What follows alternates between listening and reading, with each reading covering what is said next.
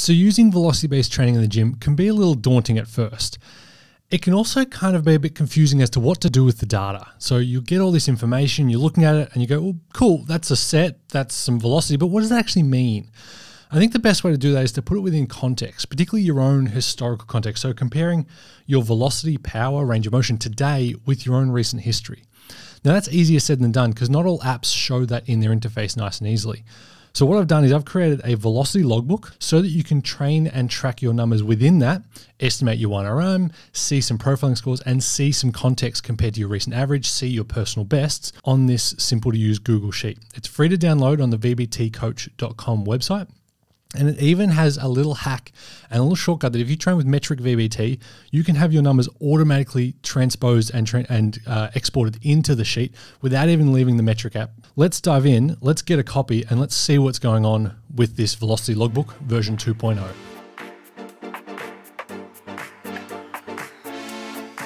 So the first thing you'll see when you open your copy is a little bit of a yellow alert saying there's some app scripts running on the file. Now you don't have to stress too much about these. That will set us up and allow us to then copy the data from metric on your phone into the sheet. And we'll set that up in a later video. I'll show you how to do that at another time. But for now, you just want to make a copy, but I've actually already made a copy before. So we'll use this one. I've named it and I've called it Jacob's Velocity Logbook. And you'll see on the first page in the instructions, a little bit of a welcome, a little bit of information there. And you'll see 3 links. Number 1 is to the tutorial blog, which contains this video as well. Installing the shortcut, which is a video and a blog you can check out after this video. And then also a download link to Metric VBT, the free velocity-based training app that uses computer vision on your phone. So you don't actually need to buy hardware or device if you want to start training with velocity. Now below this, you'll see some toggles for both the individual logbook and the group logbook. I'll show you how to use these in a second, but for now, let's just leave them all ticked on. If you're going to use the group logbook or the individual logbook, they're almost identical. So let's go to the individual logbook now and have a look at what's going on. Now, to start, it's really messy. There's a lot going on. That's where those checkboxes from before come in. We can turn things on and off based on what you want. So this has great flexibility, so you can simplify it and make it more focused based on how you want to train with velocity in the gym. So first, you'll see we've got exercise details, the date and the exercise that you're using. The exercise is just a drop-down picker. Then we've got the set details. So load, reps, best rep velocity, last rep velocity, which is the slowest usually rep in your set, velocity loss, which is the percentage decrement from that best rep to the last rep, and then RPE, which if you're training with RPE, you can log that here as well. You can turn some of these columns off. So going back to the instructions sheet, if you don't work with RPE or velocity loss or last rep velocity, just uncheck them, then go back to the individual logbook and you'll see they're now hidden. So now we've just got 3 columns here in the set details: load, reps, and best rep velocity. Makes it much more simple and much more focused if you don't use those numbers. Now let's move across to the auto-regulation, the velocity auto-regulation section. We've got 3 columns here: a 7-day, a 30-day, and a 90-day contextual number. What that does, what each of those columns does, is it looks for the name of the exercise and the load. So back squat, 40 kilos in this row 9 example here. And it goes, well, what's your 7, 30, or 90-day average for a back squat, high bar back squat with 40 kilos? It looks for that. And then it shows you your difference. So how much above or below that average you are today. This number is really powerful when it comes to auto-regulation and looking at your readiness. So how fatigued you are today versus that average that we've used. Now, my personal favorite is the 30-day. So I tend to turn off the 7 and the 90-day version and just focus on that 30-day average. Ideally, most workouts should be slightly faster than what you've done over the last month, but not always. If you're a little more fatigued, your numbers might be down, and you might use that information to make adjustments. Maybe you do a little less volume, you drop a working set, or you do sets of 4 instead of sets of 5. You might make some little adjustments based on that information. And it's got a color code. So the dashes means there is no data, there is no average to compare today's numbers to. But the green means you're above or on par. So you're within sort of negative 2.5 or above of your average, in this case, 30-day average. The red you can see here is a big drop. So that's a big decrement compared to your 30-day average. And then the yellow, which we've got down here, we've got one example of the yellow in our trap bar deadlift. That is slightly below your 30-day average, but not massively. So maybe yellow might just be a case of you applying low intent. And you can see in this example, the 90 kilos was a little bit below, but then on the next set, the 100 kilos, back up to normal. So maybe we didn't make any changes based on that yellow set. Had this next set, this 100 kilo set, also been yellow or red, maybe the 110 kilo set would have been 105 instead, or we might have just done a double instead of a triple. You can make these little tweaks as you go based on that real-time auto-regulation. It's one of my favorite uses for velocity-based training in general, but particularly for this logbook. Now, if we move on from the auto-regulation columns, we see profiling scores. This is one of the major new features in this version 2 logbook that we've created. It allows you to estimate your 1RM, look at a V0 score, or look at a curve score, all in real time during your training sessions. Now you'll notice that some of these columns and rows are blank. That's because there isn't enough data on that training day to give you a profile score. So if we look here at the 5th of the 3rd, so the 5th of March, 2022, it requires 3 sets before a profiling score can be created. Any less than 3 sets and the data is just too random. You won't get a good score and a good profiling result. So it just leaves them blank.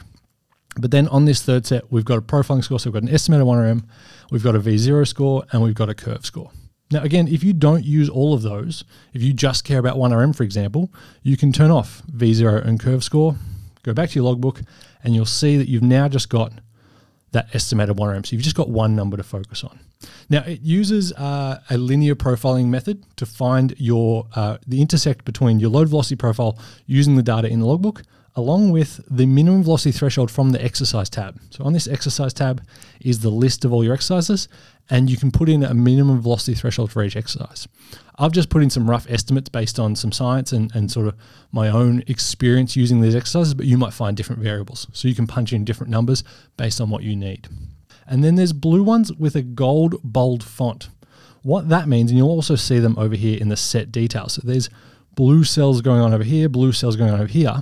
What they are is they're indicating your all-time bests or equal bests. So in the example of the estimated 1RM, these blue ones are your best ever estimated 1RM for that exercise. So we set a record here. Obviously, first time you do it, that's going to be a record in the logbook.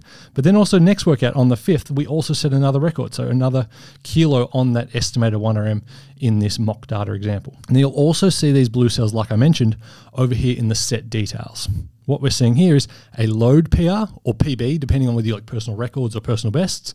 So we've got a load PR, reps PR, so that's a reps, best rep number at that load. And then my favorite is the velocity PR. So these blue cells here are the fastest I've ever lifted in this example, a trap bar deadlift at 70 kilos, 0.98 meters per second. That's the fastest I've ever moved that weight on that exercise.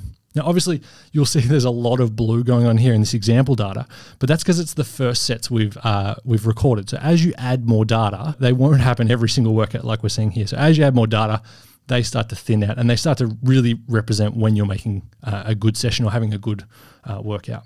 This pink section, which shows personal bests, and that's just showing you what the value is. So if you've been training for a while, you're looking back through your data and you go, well, what is my personal best velocity on a 100 kilo trap bar deadlift? You can see that there and go, oh, 0.71 is my velocity today. 0.72 is my all-time best velocity. I'm not that far off. I'm pretty close to my all-time best. So tracking in the right direction, that's okay. I might be close to hitting a new velocity PR on that exercise.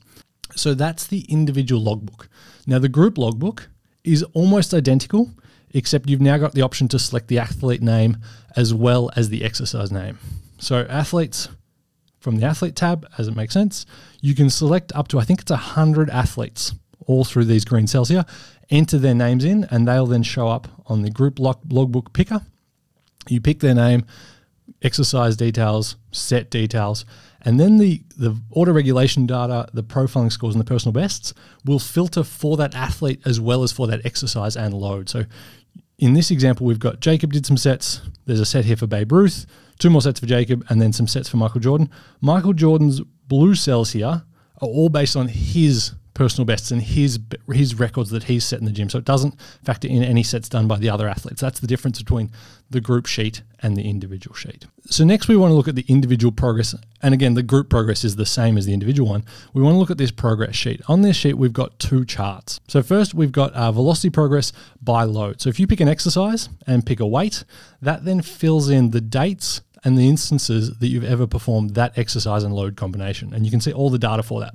the velocity losses, the RPEs, last rep velocity, best rep velocities, and the number of reps you've done. And we've got 3 sets here for the trap bar deadlift on the 20th, the 24th, and the 28th, all at 90 kilos. Over time, as you record more data, you should see a trend upwards in velocity at each weight, but not always. Sometimes fatigue can lead to a decrement and a trend downwards, but this graph allows you to highlight that. The second graph, if we keep going across, shows us our profiling scores. So if we look at this sheet here, again, we've got the deadlift selected, we've got 3 workouts, and we've got 3 scores, the E1RM, so estimated 1RM, V0, and curve score.